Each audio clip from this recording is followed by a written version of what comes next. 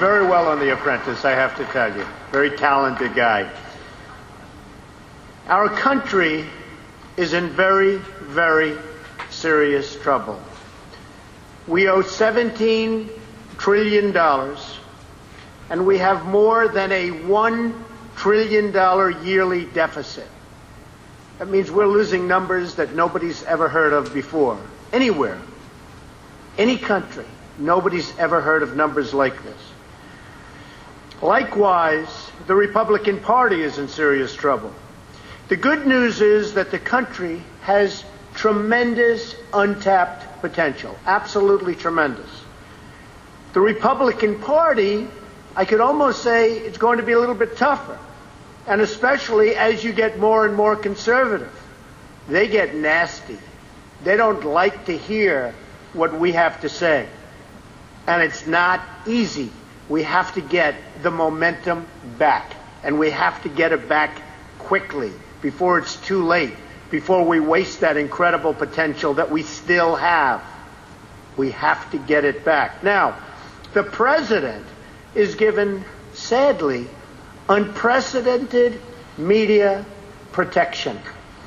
It's incredible. When you see what's going on, it's absolutely incredible. With the Republicans, especially as you get more and more conservative in your thinking and your thought, it's really just the opposite. As Republicans, if you think you're going to change very substantially for the worse Medicare, Medicaid, and Social Security in any substantial way, and at the same time you think you're going to win elections, it just really is not going to happen. The way we solve our problem, because polls have come out, even the Tea Party, which I love so dearly, 78% of the people said, leave my Medicare, my Medicaid, my Social Security alone. That's the Tea Party. So what we have to do, and the way we solve our problems, is to build a great economy. We don't have a great economy right now. China has, other people have, other countries have.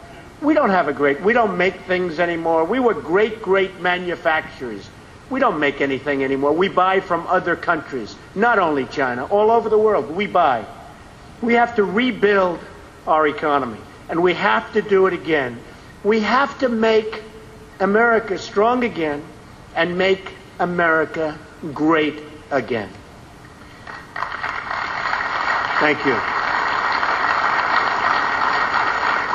Now, this is a hard one, because when it comes to immigration, you know that the 11 million illegals, even if given the right to vote, you're going to have to do what's right. But the fact is, 11 million people will be voting Democratic. You can be out front. You can be the spearhead. You can do whatever you want to do. But every one of those 11 million people will be voting Democratic. It's just the way it works. And you have to be very, very careful, because you could say that to a certain extent, the odds aren't looking so great right now for Republicans that you're on a suicide mission.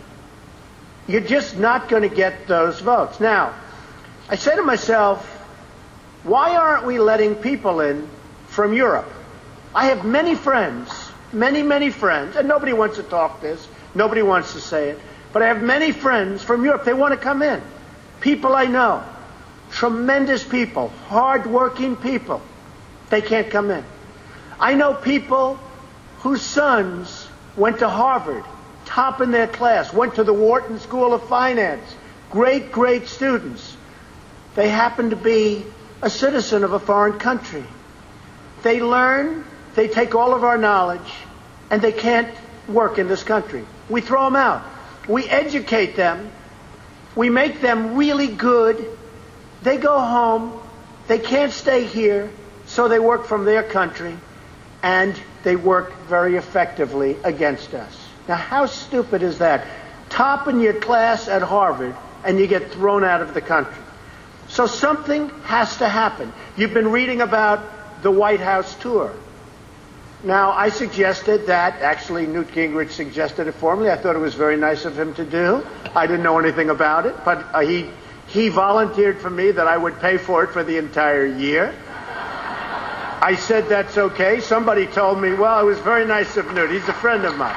And he's a member of a great club right down the road that I happen to own, so I love Newt. Anybody who's a member of my club, I love. Maybe President Obama should join one of my clubs. I would love him. But that's a sad thing.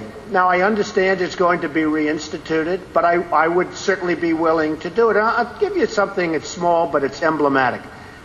A couple of years ago, I saw a major state dinner, and it was in a tent on the White House lawn. A bad tent. Probably a tent that the guy who owns the tent made a fortune. Probably rented it for one night for more than it cost him.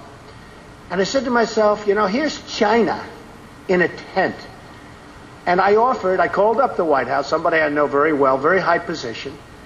And I said, look, I will offer, free of charge, to build the most beautiful ballroom there is in the country, anywhere.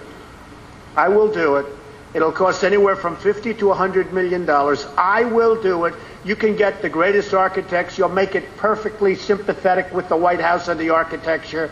It'll be fabulous. They said, thank you very much. Wow, what an offer. We never heard from them. That's the problem with the country. That's a small thing, but that's the problem with the country. And that's what happens. You don't hear from people. Now, when you get right down to it, from the standpoint of conservatives and Republicans, you've got to win elections. When you have people that are well-meaning, but governors saying it's the stupid party, and I heard that statement, I said, what a horrible statement to make. What a horrible statement. Because that's a statement that's going to come back and haunt you when the Democrats start using it. And you have to change that. And you have to change that thinking. Or when I have somebody and I watch somebody who spends $400 million on campaigns with perhaps the worst ads I've ever seen. I mean, they did ads on Obama that I thought it was being paid for by the Obama campaign. They were so incredible.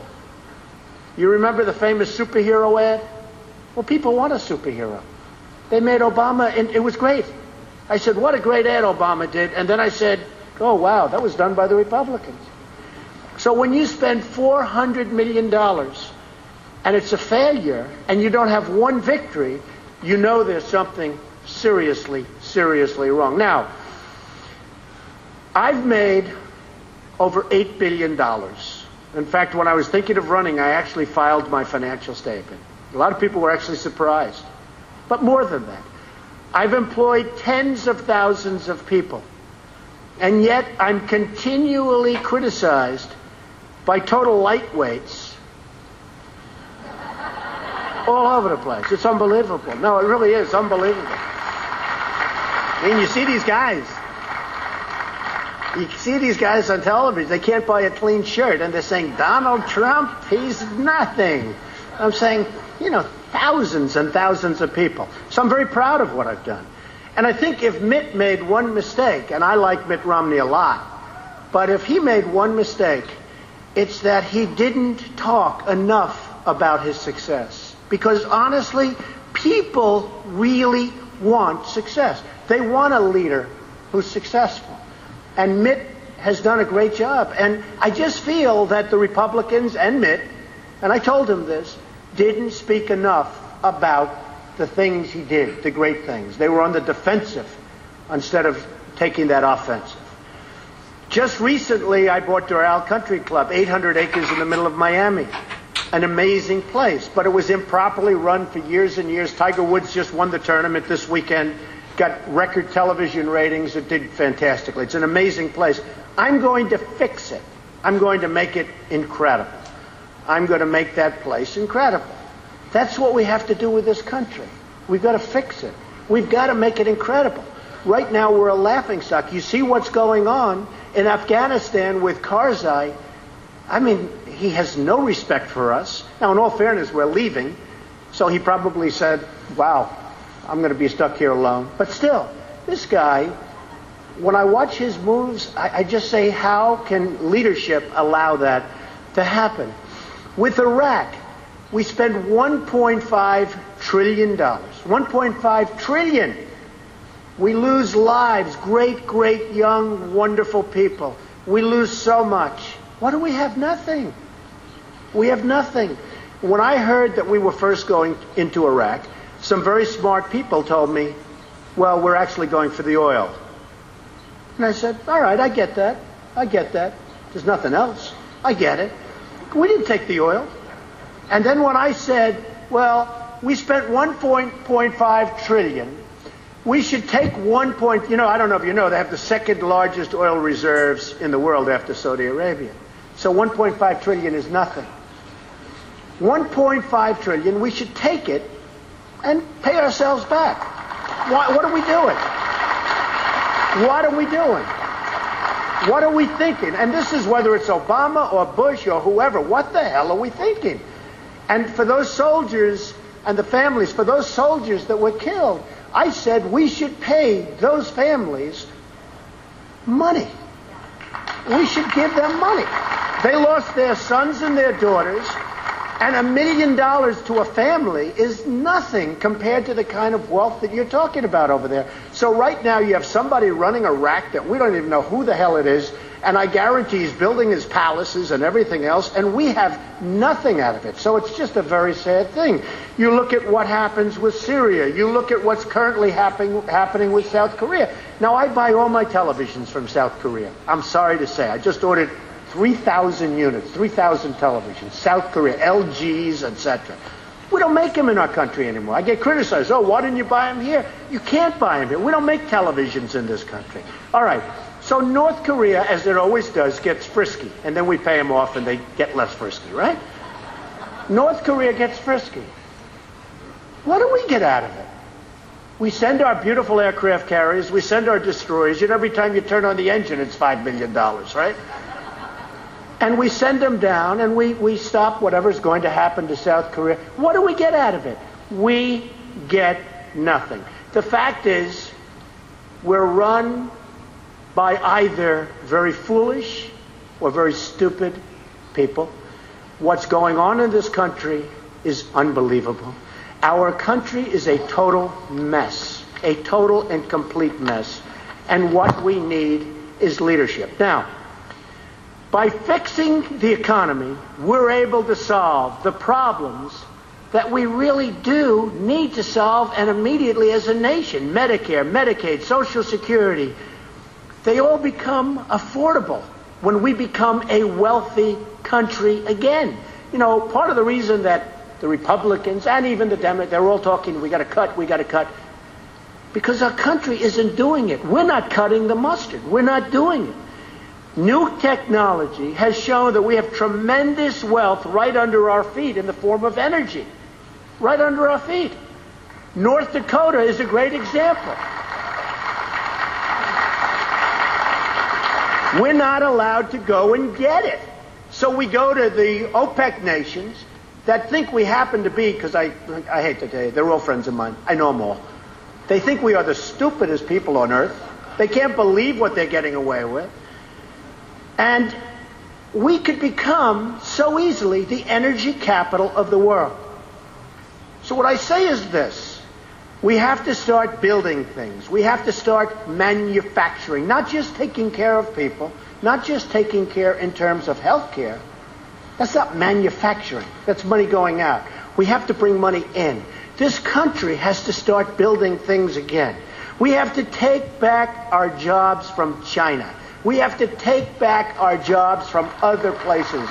When Apple talks about Apple building all of this stuff, and we are all so proud of Apple, they build virtually 100% of their product in China. So China should be more proud of Apple than we are, to be totally honest with you. We have to start manufacturing and building again, and we have to make America great again. Our problems will be solved. Thank you very much. It's a great honor. Thank you. Thank you.